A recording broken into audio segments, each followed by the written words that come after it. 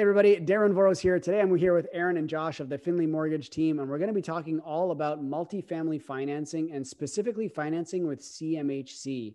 Before we get into it with Ehren and Josh, if you haven't done so already, you can subscribe to my channel, hit the notification bell, and feel free to leave comments and questions below for me.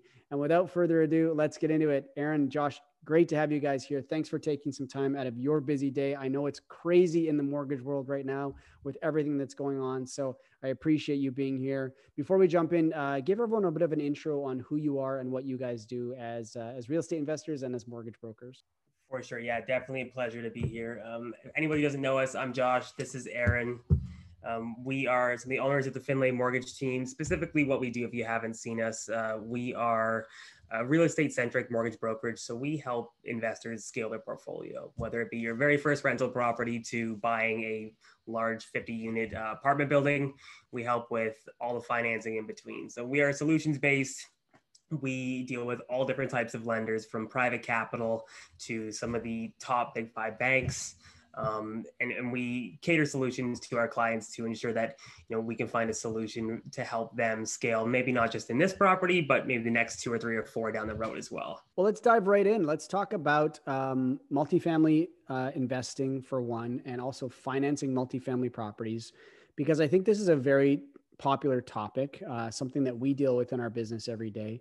And specifically this idea around CMHC financing, because I think a lot of people hear this term, but they don't really understand what CMHC financing is and how it relates to the multifamily space.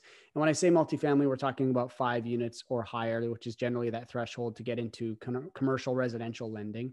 But before we jump into that, why don't you explain what CMHC is, who they are, and what they do?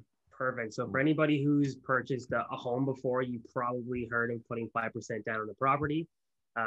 CMHC is Canada Mortgage Housing Corporation. They are one of the largest insurance companies in Canada. So for anybody who doesn't know, there are 3 insurance companies, or large insurance companies in Canada. There's CMHC, Canada Guarantee, and Genworth, also known as Sagan.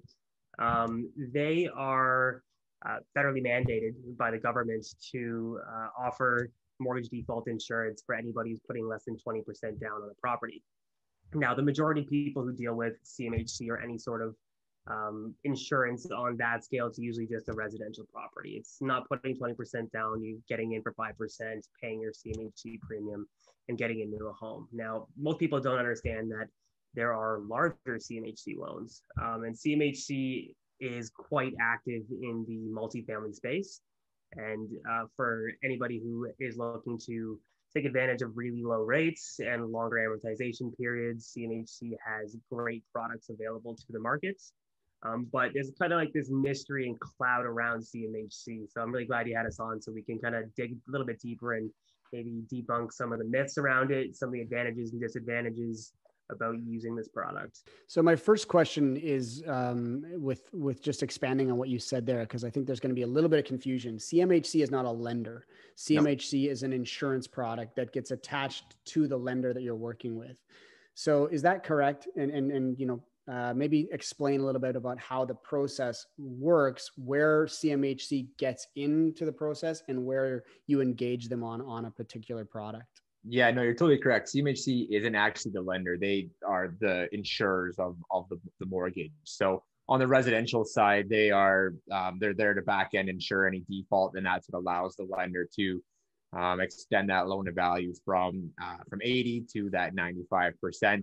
And then on the 5 unit upside, on the larger multifamilies, it allows the lender to go up to an 85% loan to value.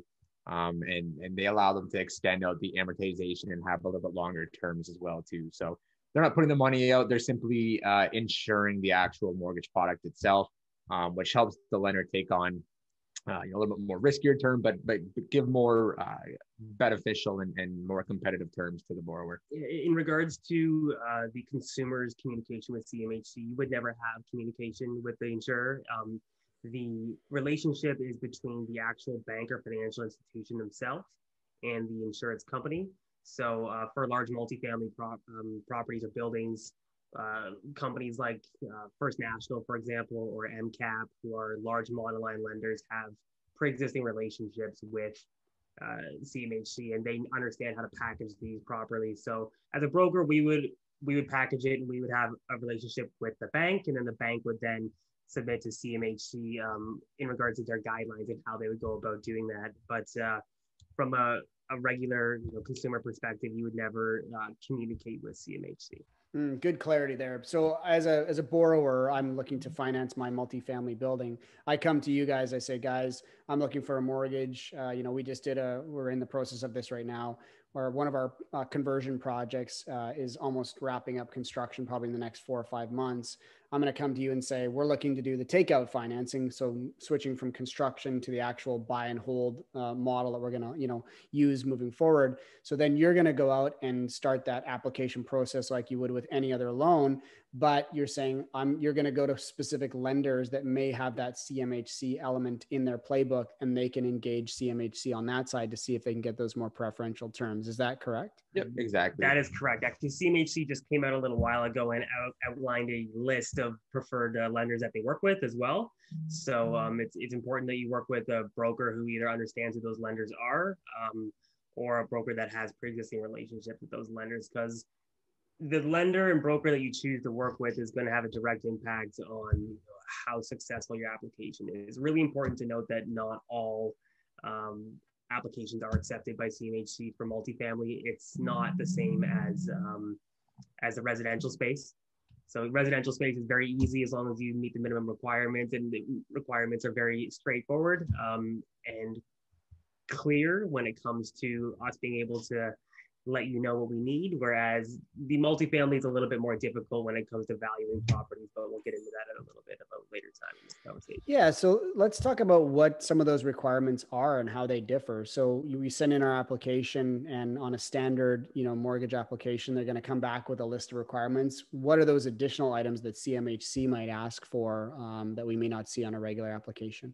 On for the multi-unit side, so on the residential side, we wouldn't really get additional requests or anything like that. But on the multi-unit side, the majority of the additional things that you're going to be looking at are the application fees and costs. So there's an upfront application cost. It's usually about $150 to $100 a door, depending on how many units are in that building. All of that needs to be paid up ahead of time on the actual application. Other than that, I mean, that's really the only additional things that you're going to have required from CMHC. There are some additional requirements in terms of qualifying for the loan, like the debt service coverage ratio in terms of the underwriting for the actual building itself will change depending on what type of property it is, whether it's strictly residential, how many units are in that residential. Like I think it's up to 7 or 8, it's 5 to 7, and then above 7, it changes. There's slightly different ratios, whether you're looking to purchase the building or whether you're looking to refinance the building. I think it changes by like 10 basis points. And then the qualification changes again if you're looking to do a mixed use or commercial type building as well too. So on that commercial stuff, especially with the retail, anything mixed use, they do have a little bit higher of a debt servicing require ratio.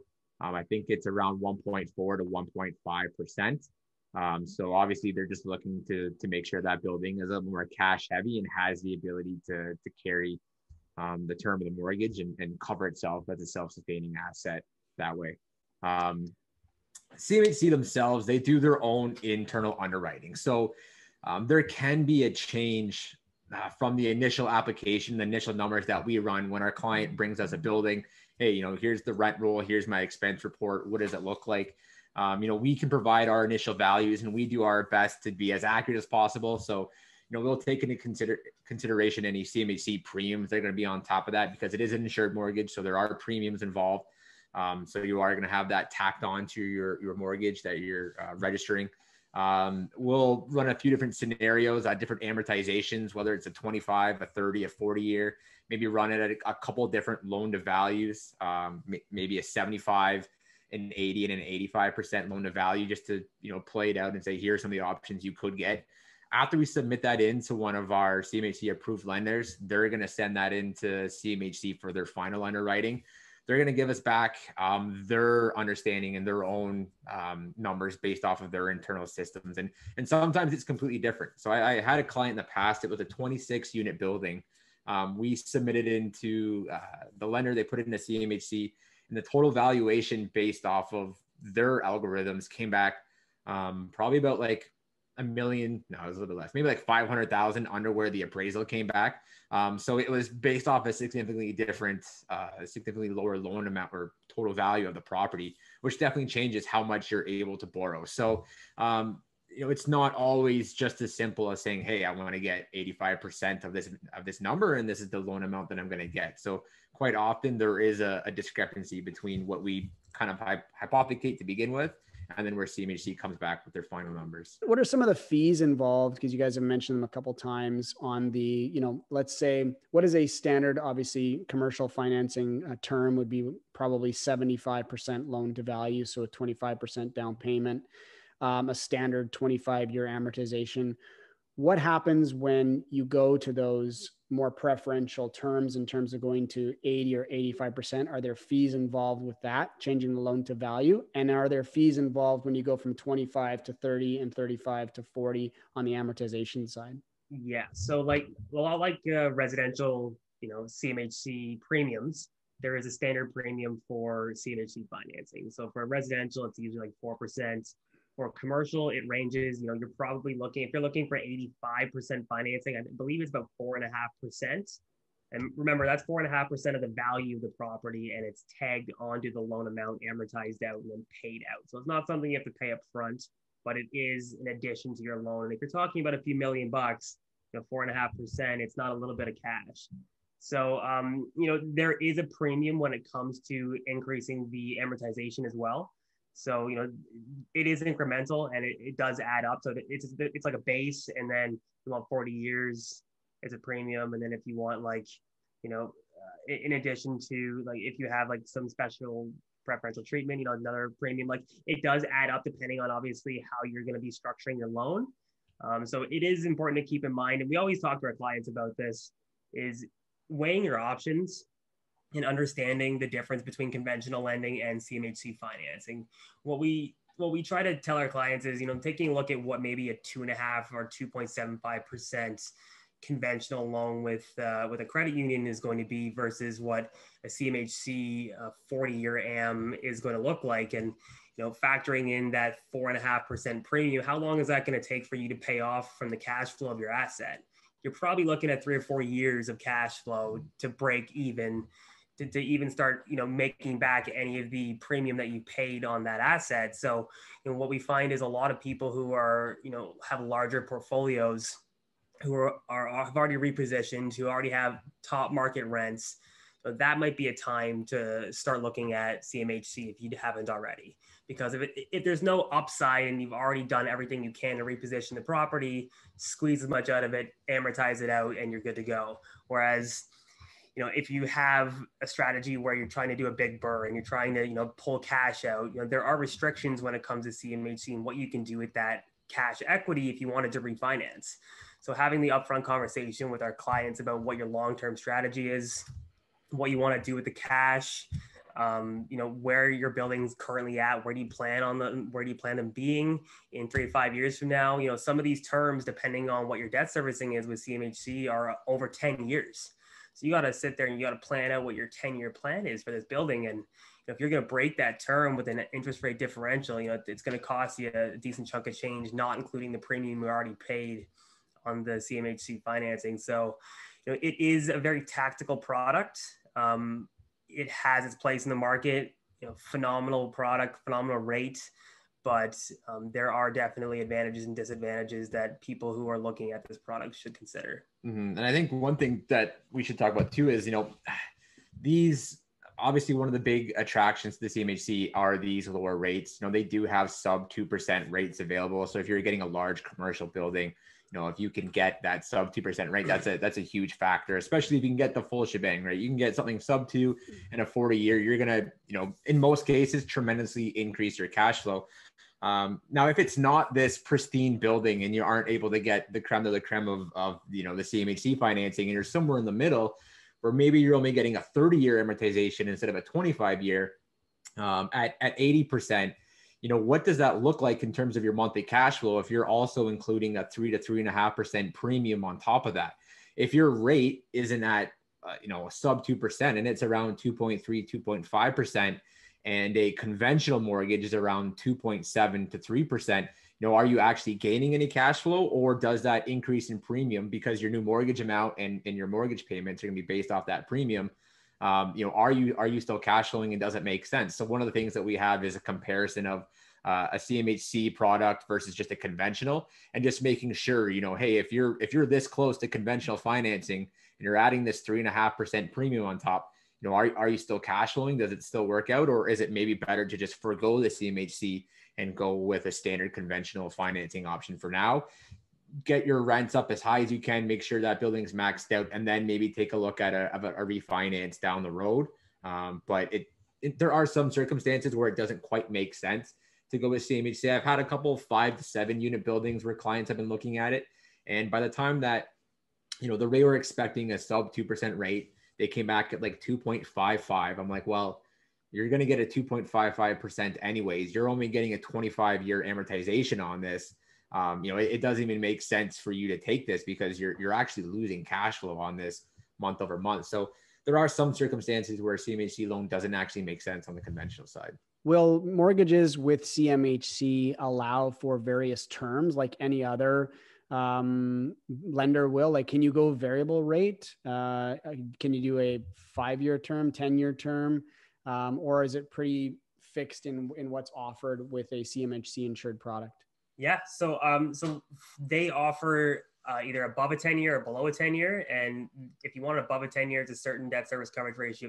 If it's below a certain debt service coverage ratio, it's below 10 years. They do have variable and fixed products.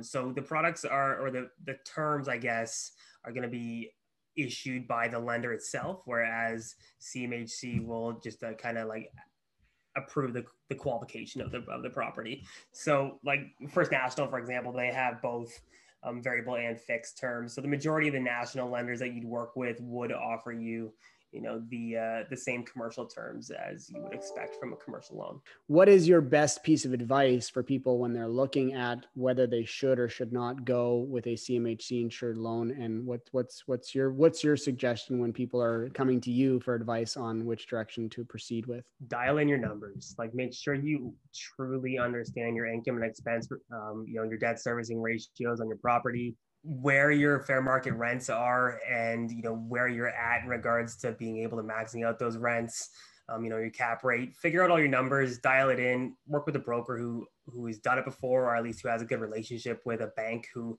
can advise you on how to do it properly. You do have the ability to be able to preemptively have a conversation with these lenders before you submit it. So having those conversations, understanding your numbers, it's going to put you in the best possible situation to have a successful application. Yeah. And just have like that preemptive conversation is really the most key part, just understanding the timeline.